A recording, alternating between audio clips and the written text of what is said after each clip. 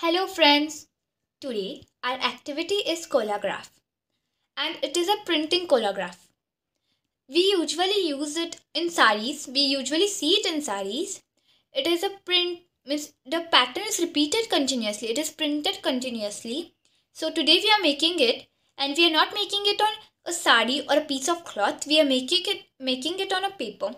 So for that the materials are, this is a mount board. I have used a mount board here, and cardboard, jute string you can use, or I have used wool, scissors, pencils, or you can say stationery, flat brush, glue, other materials which you want to stick. So I have used straw.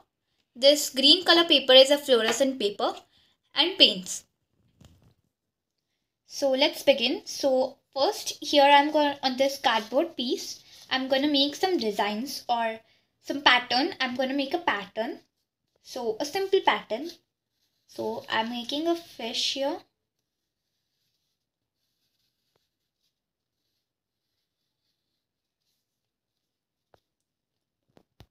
So here I'm drawing another fish like this.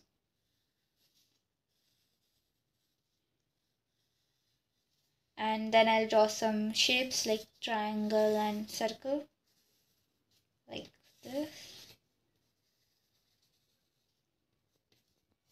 Then I'll make some flowers.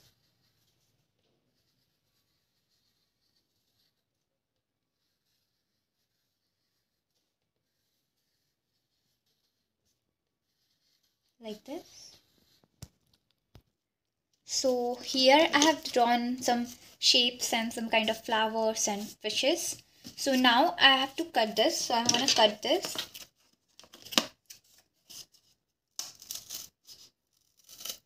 Like this I'm going to cut it.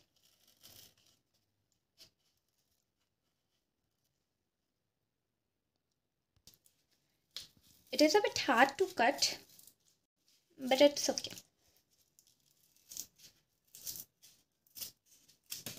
Like this I'm cutting these shapes, all these flowers and all.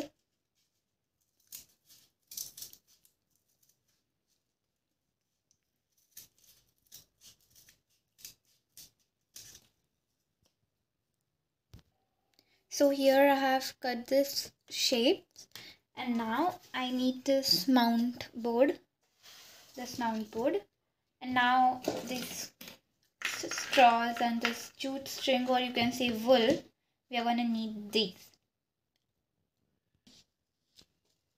So I'm going to glue this all pieces in a random way. I'm going to glue this all pieces like this. I'm going to glue them tight. Some straws. Like this I'm going to glue them. This should stick tight. So while we are doing the other things, while we are painting on it, it should not come out, or it should not come out like it pops out, like it has not sticken well. So like this, I'm going to glue these all shapes in a random way. Like this. This actually doesn't look like flower, but it's okay.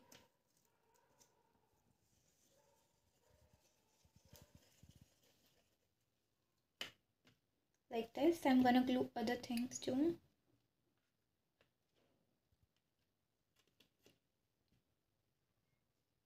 Like these straws and all.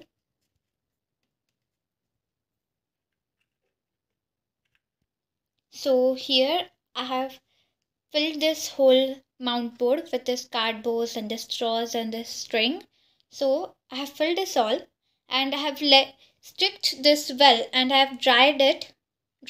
So I took some colors on this palette, and then I'm gonna put some water, and I'm gonna spread this paint over this, and I'm gonna use a flat brush. This makes it easy for it to spread. So after drawing this completely, I'm gonna spread this whole paint on this.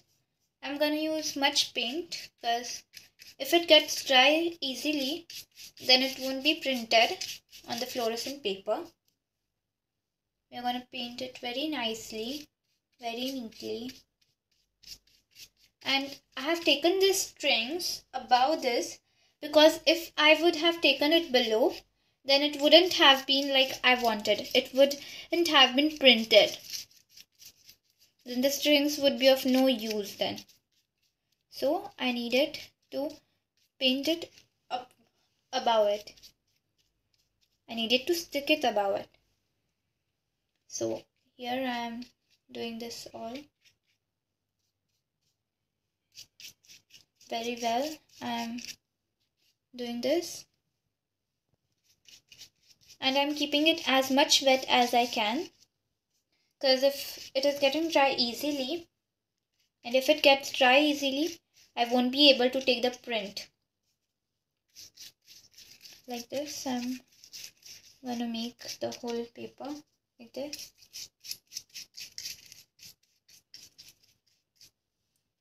Like this, I'm painting the whole surface.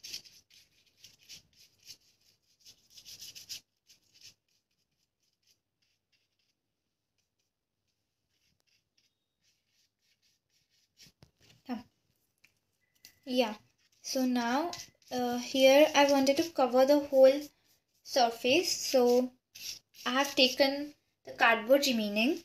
Well, while I was cutting the pieces of the fish and all, that time I got some extra paper, so that I took and I have made it. So I have covered the whole surface with cardboard and all. And now I have also covered the whole surface with paint.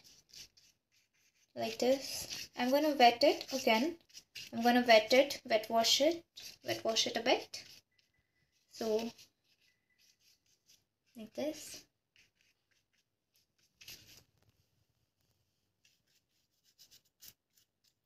Like this. And now we need the fluorescent paper. This fluorescent paper. We are going to put it above it. We're going to press it really neatly. We are going to press it neatly. Like this. And we have to press it very neatly so that all the paint which was on that side, which was on the cardboard one, that gets on this. So now we are going to we have waited for some time and we have let the paint come on this paper, and then we are going to remove this paper slowly like this. So as you can see, we have got the print. So we can see that the print has come over this. We can see the flowers and all. Now we have to let it dry completely so that it looks beautiful. So you can see here that after getting dry how it looks, how beautiful it looks. And always choose a contrast or a dark color for this printing for your fluorescent paper, so it looks more beautiful.